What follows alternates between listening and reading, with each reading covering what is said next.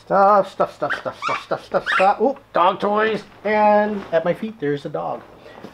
What we have here, because I'm late to the party, and you know, life has its way of doing things and taking up your time, is I have from Novato, California, the May 2015 Japan crate. So, you know, rather than just keep yattering along, let's go ahead and open this sucker up. Alright, May 2015 Japan crate. Alright, let's see. You'll have to pardon me, my dogs are asleep. One is upstairs, snoozing. The other one is at my feet. Because they're both exhausted from swimming today and going to the groomer. Alright, so we opened one Japan crate, what was it, maybe a month ago, maybe 2 months ago. It was pretty interesting. Opened it with my niece, and she found the do-it-yourself kits absolutely amazing. She loved them. So I would like to see what we've got this time around and see if it's just as engaging as the last Japan crate. You can see our last review of the Japan crate at www.unboxthings.com. Alright, so let's take a look. Pop this puppy open. As you can see, Japanese candy delivered monthly. Alright, inside we have the contents of the Japan crate. Alright, so let's look at this. This is nice. Alright, I'm gonna come right out and say things. Compared to other boxes that we get, this is very nice, namely because, see this card right here? This thing right at the very top? Other subscription boxes, other subscription boxes such as the Loot Crate, the Nerd Block and such, whenever they send you something, even like Pet Box and Bark Box, whenever they send you something with a description of what's inside, they put it at the bottom of the box. This is somewhat refreshing with this Japan crate. They put this at the top. Right here, right on the very top, and you know, it's got this little comic, and you flip it around, and it tells you what's inside, right?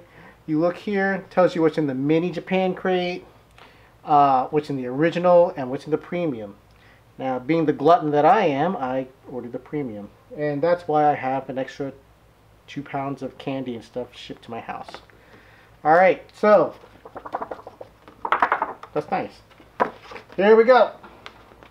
I'm going to read from this card because, you know, to be honest with you, my Japanese is horrible, if almost non-existent, so, and I don't want to look like a complete ass.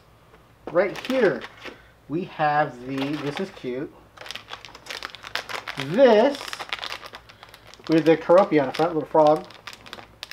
Waku Waku Zukan Gummy! Explore the life cycle of a frog with these... Really? With these clever gummies. Flavors include apple frog eggs with a surprise and green musket flavored tadpoles and frogs. That's... And if you look on the back, this is just really weird. They have tadpole eggs and frogs. So they have gummies with frogs. Alright, next. Let's see what we have here. Next inside. Gyogyo Gyogamu Gum. Use 4 flavors of gum and visual guide on this package to create your own flavors. You have the base flavors of green apple, grape, yogurt, and peach. What flavor will you make? I get the feeling, there you go, take a nice good look. I get the feeling that with the flavors that they've given, I would somehow still make dog food flavored gum. However, if you could read Romanji, on the back, right there, you have the instructions on how to make several different flavors. Alright. Let's see. This is cute. See this? Look at that. That's adorable. This is called Chocolate in Disguise. Chocolate is a lot like us. When it gets bored, it puts on a costume. Well, at least these chocolates. Each character has unique fortunes for each color. Visit our blog for a guide. That's cute. So your chocolate is in disguise. Like Transformers? Alright, let's see. Let's look at this reel first. Korokoro Animal DIY. This kit reminds us of building tiny snowmen. Mix the powders to make a candy similar to mochi. Use the different flavors to build unique and fun animals. Then eat them. That's cute. Look at that. It's got a panda, it's got a pig. Instructions on the back. My niece is going to love this. Alright, here is, let's see. Beware the sour... I don't, you know, these are Japanese candies. I don't know why I'm trying to see if I'm holding it up right, because you're not going to be able to read them. Well, most of you aren't going to be able to read them. Lord knows I can't read them. Beware the sour grapes. Each pack contains 3 round pieces of gum, but something is hiding. 2 pieces are sweet, and 1 is very sour. Beware the sour grape. This is so funny. This is essentially, what's that called? Russian roulette with sour grape gum. That's kind of awesome. Let's see, next. What is this? We have, this is sort of hard to see. Alright, got that right there? See that? Alright. This is Gimbisu Chocolate Bar Z. A light wafer snack that has been soaked in a rich, chocolatey goodness. A unique texture between smooth and chocolatey and crunchy. It's a whole new experience. Alright, that's quite a lot to live up to. This is a bonus item. Right, this is cute. I'm going to take it out of the plastic bag so you can see it better. This is really cute. And it feels nice. It's this nice spongy material. Okay, so this is the bonus item. I don't know if this is a cell phone strap or what, but because this really isn't what you would they market it as, because this would never hold up. The bonus item. All May crates include a fun bun keychain with one of over 100 faces. They're soft and smell just like real bread. Whoa. Whoa. Wait a second. These are freshly baked, so if your smell is too strong, let your bun cool for a few days. Wait a second. Holy crap. Okay. This is awesome. Wow. Okay, so this I would not use as a keychain. Look at that. It's just a string, a little metal thing attached to the plastic bun, which is just part of the mold. It's cool if you're a kid, if you want to use this as a part of a strap or something, but it does smell like bread. It's like if you took, I don't know, maybe a pizza crust, maybe a pretzel. Man, that's awesome. Okay, sort of stupid. I know, because this is what I was like when I was a kid, which was eons ago. I know that I would have loved something like this just because of the smell, because it's so weird and it's so goofy. It's really goofy, you know. It's not going to be a functional keychain. However, the novelty of it being a bun, little bread bun, with one of 100 faces that smells like bread. Not gonna last. You know it's not gonna last. But the novelty of it is awesome. Okay. That's that. This Yaukin Maple Hotcakes. These are a complete pancake experience without the mess. Alright? We'll have pictures of these, close-ups of these, on our UnBoxThings website. Okay? Pretty amazing when you take a look at them. Some of these we will have taste tests and give you a better experience of what it tastes like. But, so a complete pancake experience without the mess. Thick, delicious maple filling sandwich between 2 perfectly moist cakes. All right, yeah. If you take a look, right there. All right. Next, they always have these. I don't.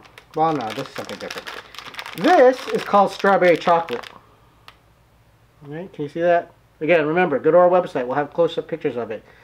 Some of it will be inside, some of it will be outside the packaging. All right, strawberry chocolate, smooth strawberry and milk chocolate shaped into a strawberry on a mini spoon handle. Each spoon color has its own fortune. Ooh, it's got a fortune. Check our fortune translation blog for more.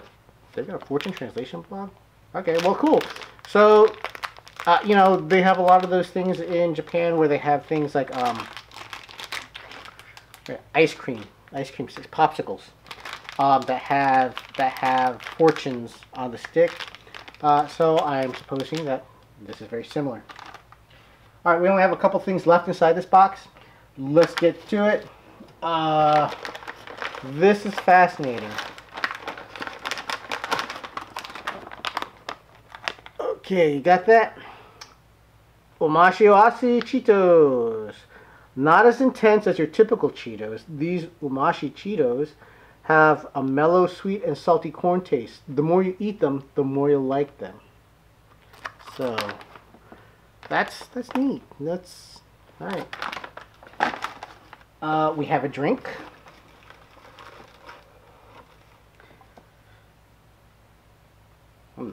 All right. Well, I'm going to completely butcher the pronunciation of this.